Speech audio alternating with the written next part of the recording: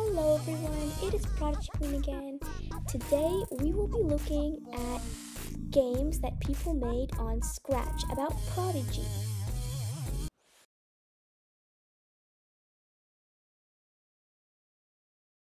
Now before we begin this video, please like and subscribe if you haven't already and hit the notification bell so you won't miss out on whenever I post.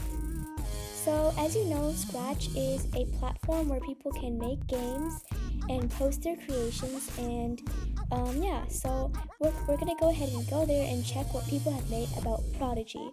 And I'm really curious because there's a lot of talented people on Scratch and I'm sure a ton of them must like Prodigy too. And so basically St. Patrick's Day is coming up, so is Easter, and so is my birthday. And I have a bunch of emails once again.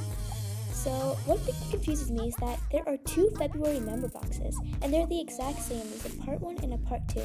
Like this one has the same exact items as this one over here. So if anyone knows what that is, please let me know in the comments down below, or I'll just open it and find out. And then we have these treasure items thingies, treasure track. It looks interesting, and I'll go ahead and do it.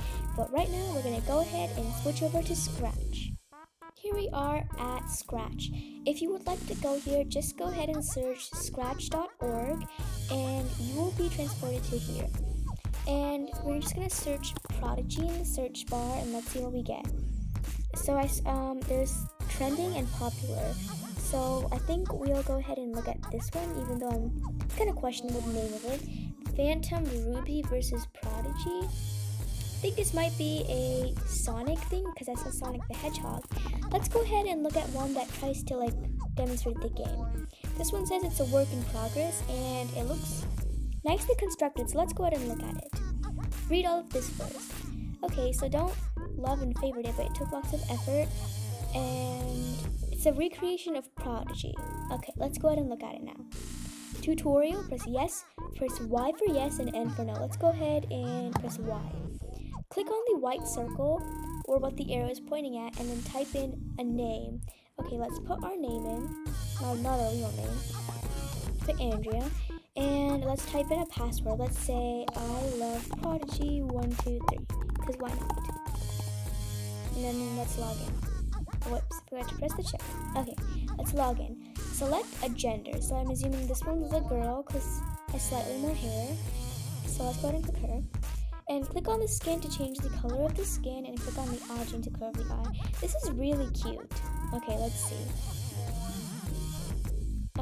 Let's make the eyes green because why not? Now let's continue. Are you sure you like this choice? Yes or no? Let's say yes. This is so cute. I wonder how much effort it took to draw all of this. Okay, so where are we? What is this? This is our inventory, and we have our stats and money. Let's go to the pet shop, maybe? Where are we in this game? This is very confusing. Well, they did say it's a work in progress, so I'm not sure, but this is really nice, and I kind of want to heart it, but I'm not logged in currently, so I'll go ahead and do that later. This is made by Bolt the, in case you want to play this yourself. So let's go ahead and check out some more. Okay, so here we are, and let's see. There's a Prodigy life hack, simple, easy money, etc. And here's the instructions. Okay, so my brother's friend told me about, my friend's brother actually, told me about this a few days ago, and we're supposed to press space. So this is, as far as I know, an iPad-only glitcher hack. It allows you to make your device think the date or time is different. So step 1, go into your settings app, the general section. You should see a date or time option, and then click it. So you're going to have to switch to mobile for this, like your iPad, because I don't think anyone would want to play Prodigy on a phone. All the buttons are too small to click. But if you do, just go to settings and click on the date and time. You can pause the video and go do that. Here's the next step. Turn the set automatically option off. Then you should see the real time and date appear in blue. You should click it and then set the date and time to anywhere in the past. The date doesn't matter as events, such as Winterfest, will still be going. I set a time around 8 p.m. As both wheels, you can spin both the wheels, the wheels in Lamplight Town.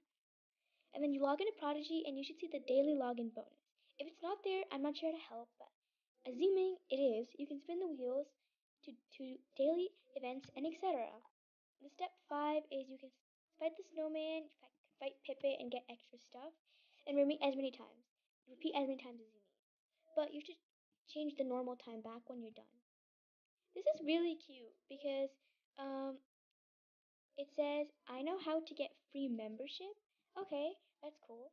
Let's see if there is one about membership too, because this is really helpful. I actually used to do this a while back. Don't tell anyone, but I used to be an iPad player too, and I would actually do this so I can get extra items, because I am not waiting until 8 p.m. or past 3 p.m. just to spin the wheels. Anyways guys, that's all for today. It was a really short video, but we just looked at some Scratch games, and I might be doing a part 2, not sure. But next time I'll definitely come prepared with games that I know will work and are really fun. Once again, if you haven't liked and subscribed already, please consider doing so and hit the notification bell so you won't miss out whenever I post.